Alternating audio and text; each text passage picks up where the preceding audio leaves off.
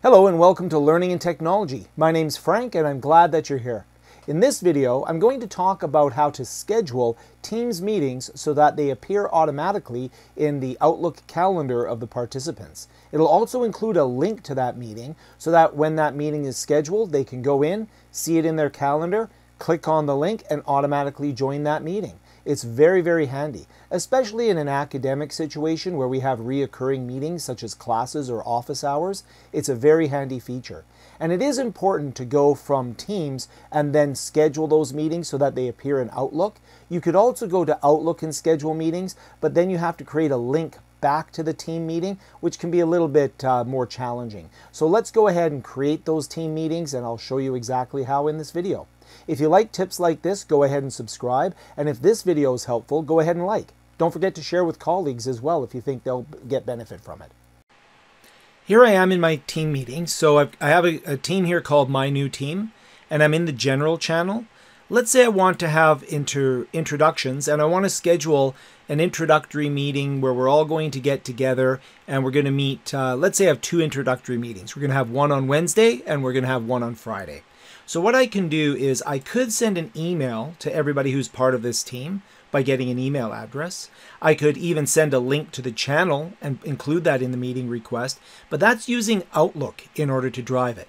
What I'm going to do instead is I'm going to go into scheduling of a meeting. And when I schedule this meeting, and I'm going to call this introductions. And let's say we're going to do a two-part introduction. First where we're going to all meet and we're going to talk, and then the second one where everybody has to go and bring us an artifact. They have to show us their favorite hobby, whatever it may be. And I can use a scheduling assistant. Now, if I'm using this in an academic environment, I kind of control the schedule. So if classes occur every Monday, Wednesday, and Friday from 1 to 3, that's a given. Those are the scheduled times for the class. Same with office hours. However, if I'm in a corporate environment or if I'm working with a group of peers, then I may want to find out when we have a common available time slot on our calendars. And the scheduling assistant will look for that common available time slot and generate a meeting request to fill that time slot. So I'm going to call it introductions. I can put who the required attendees are, and I can also select optional attendees. In my case, I have a couple of people here. I'm going to have Bruce, which is Bruce Wayne. I'm going to put Clark, which is Clark Kent. And I myself will also automatically be part of this meeting. You can put in optional attendees, and then I can schedule the meeting. Now notice I can schedule it as a one-time occurrence. I can make it an all-day event, or I can make a repeating meeting. So in my case, I'm going to schedule this meeting, and it's going to be on Monday. Let's say Monday, and we're going to have this from 1 p.m. until 2 p.m. We're going to have introductions, and there's going to be a two-part. So I'm going to have it repeat, and I'm going to have it repeat in a custom schedule. And it's going to start on September 7th. It's going to repeat every day, or will I have it repeat every week, every month, every year? So in my case, I'm going to go through, and in my custom occurrence, I'm going to select an end date. So let's say it's going to end on the 11th, and I'm going to have it repeat on a weekly basis on the Monday and on the Wednesday. So now it occurs every Monday and every Wednesday from the 9th of September, from the 7th of September until the 11th of September. So it's going to be, I'll make it Friday as well. I'll make it a three-part meeting. So now I'll go ahead and I will save this. And then I can put in, notice it says My New Team, which is the team it's a member of, and this is the channel. I could change the channel that I wanted it to be a member of, so I could put it into any of the different channels, but I will make it the introduction channel. I could even put it into another team that I'm a member of.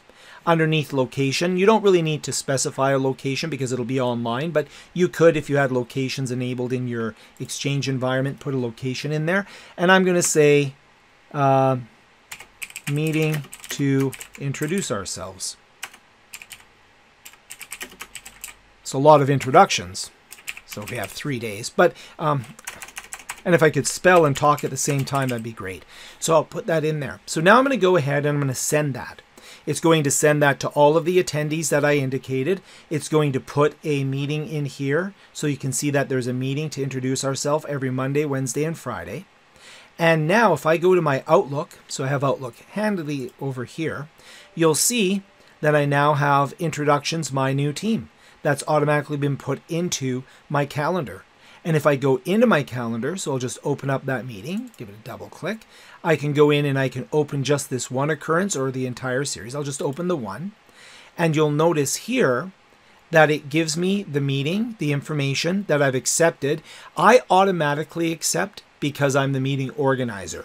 For anybody who is going to be invited to the meeting, they will receive a request to join that meeting, and they will have to accept, decline, whatever the case may be. And notice this is the cool part here. Well, it's all cool as far as I'm concerned, but right here, I can actually go here to join that particular meeting at that particular time.